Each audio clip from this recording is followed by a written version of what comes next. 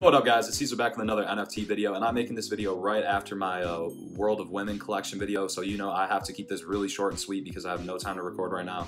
But anyways, I just wanted to make a quick video about Cypher City because I saw this collection, and in the time I've been waiting here like making videos and thumbnails, the floor price has already doubled, which isn't saying a lot, but I definitely wanted to put you guys onto this collection. They've done 154 in Ethereum. They have 1,700 owners for only 8,888 items, which is pretty damn good. The floor price is still 0.02, very cheap. It was at 0.01 when I was first looking at them. And this collection is called Cypher City.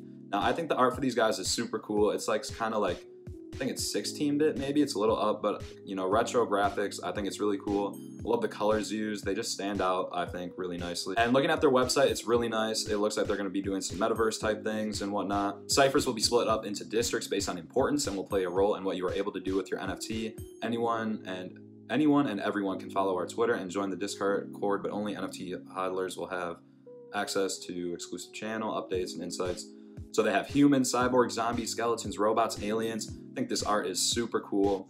And I just wanted to put you guys onto this project. I'm not really sure what utility it will have. As always, like I said, they're doing some like metaverse stuff, and I'm sure they'll be airdropping a bunch of free metaverse, you know, assets like hoodies or whatever. I just thought this was worth noting because, you know, the floor is still very low, and all these guys did sell out, and there's over, you know, almost 2,000 owners.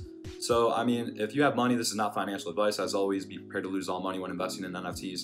But really, I think you could just might as well buy one of these guys if you know, have that type of money. I don't. I personally won't be doing that. But, you know, if you could throw one of these guys together, I think there's a lot of room for growth in the short term at least because, you know, like I said, if there's that many investors in the project, then more than likely, in my eyes, you know, they've rose up the ranks a few on OpenSea since I've been watching, but you know, I think the word will spread, you know. And as of right now, I don't think that the floor would be too high on this project, but I definitely think it's undervalued. So I just wanted to throw this out there real quickly for you guys. Let me know if you think this is a good deal or not, or what projects you've been looking at this week and what you're interested in.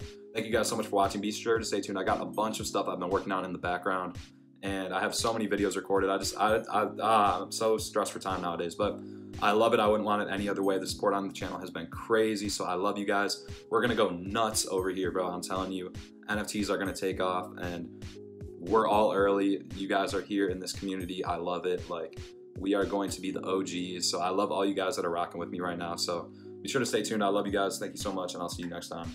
Peace.